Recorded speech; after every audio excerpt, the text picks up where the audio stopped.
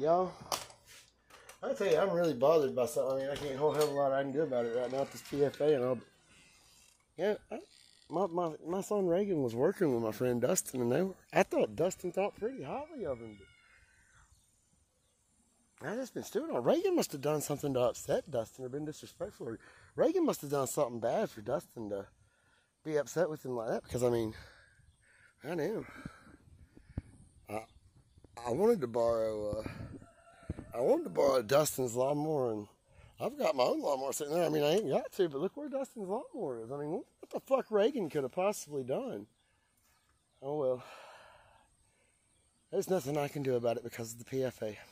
It's not my fault the mother won't discipline them.